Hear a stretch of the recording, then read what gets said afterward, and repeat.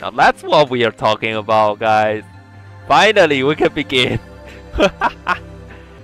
Don't pretend you care about Miss Mayor. You never say no to the council's decision and send her to the dangerous place. You don't deserve to see her.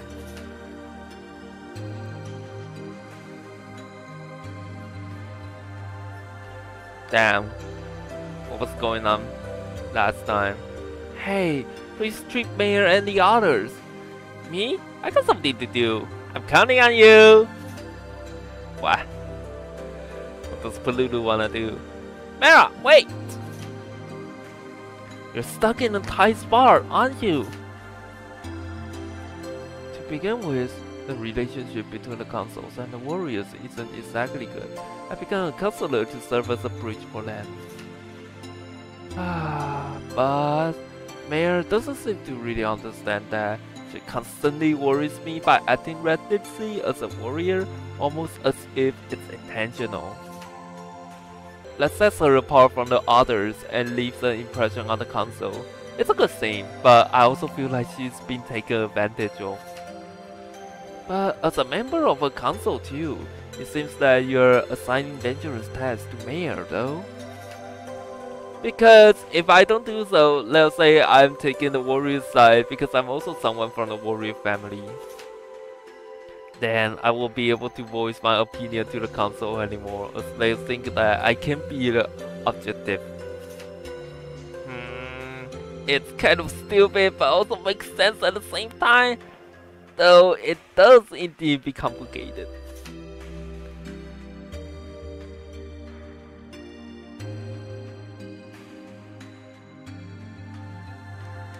It seems that Mayor is back once again. I heard that she's slightly injured this time though.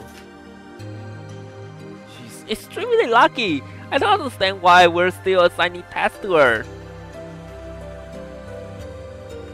Well, as Mayor keeps accomplishing the mission given to her, the other warriors will grow jealous of it and will weaken their solidarity.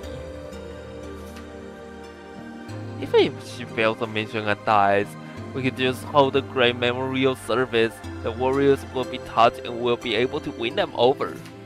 Either way, it's good for us.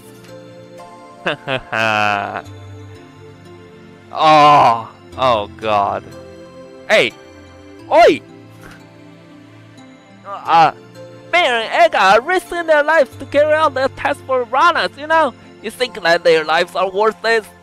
Oh! God. It's shaking! What in the world is causing it? Don't tell me, the little shrine of grace?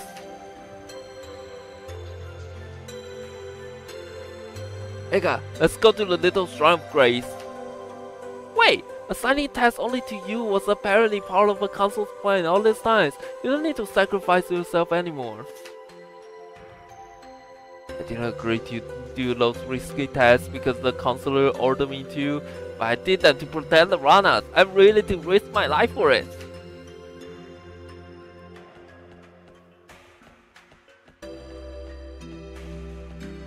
Wow, what I blur out in anger turns out to be right. What I blur out in anger, sorry. Palulu! Here, I'll leave Mayor and the others to you.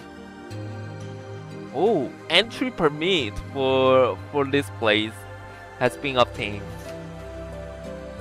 We'll make Mayor and the others home safely. Just leave them to us.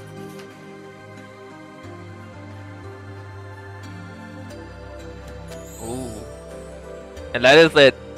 Literally like 7 minutes. What?